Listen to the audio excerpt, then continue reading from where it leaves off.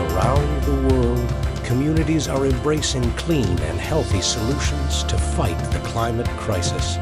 With a global agreement now in place, the time for action is now.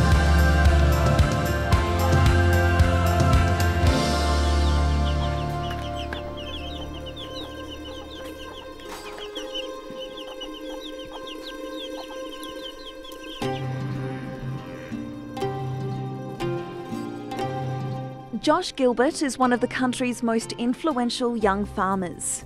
The 23-year-old put climate change on the agenda at this year's New South Wales Farmers Conference and won majority support. I think young farmers have always grown up with the idea of climate change. We've learnt it at school, we've engaged with it quite a lot more. What our motion did was transform a very conservative view of climate change actually not being real. The resolution that we passed was that New South Wales farmers acknowledge seasonal variability exacerbated by a changing climate and support its members playing an active role in this issue. And that was passed unanimously. Of all the developed countries of the world, Australia is the most vulnerable. Bushfires, droughts and that sort of thing, impacts are already occurring that we can attribute to climate change. Sun-bleached bones and parched earth, indicators of a severe drought in northern New South Wales. The bad news is the drought is showing no sign of breaking. The native pastures that grow here are long gone. It's the farmers that get clobbered. They're the ones whose crops fail. They're the ones whose cattle suffer when it's too hot and too dry. So they've got to do something about it. Good luck. 1,000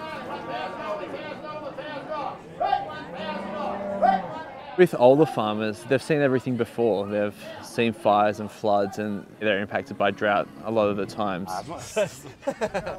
The hard bit for us is connecting those changes that they see on their land that they've seen before and try and tell them that man-made climate change is actually really affecting this a lot worse.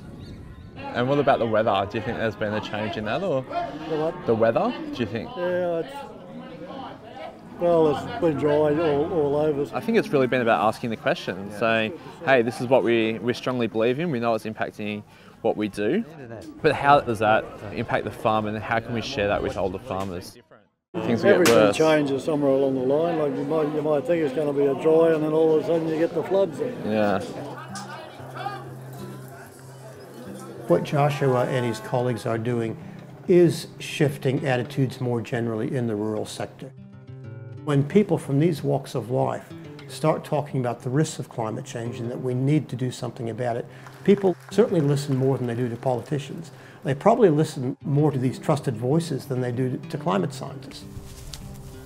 My family have been farming the same land for over 40,000 years. Aboriginal people, such as myself, have a real connection to the land. So it's really important to me and our family that people can continue farming for 40,000 years into the future.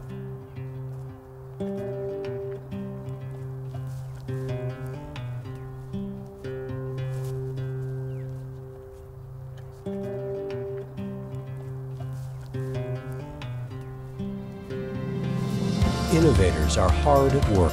We can make climate action a reality. Together, we're on the road forward.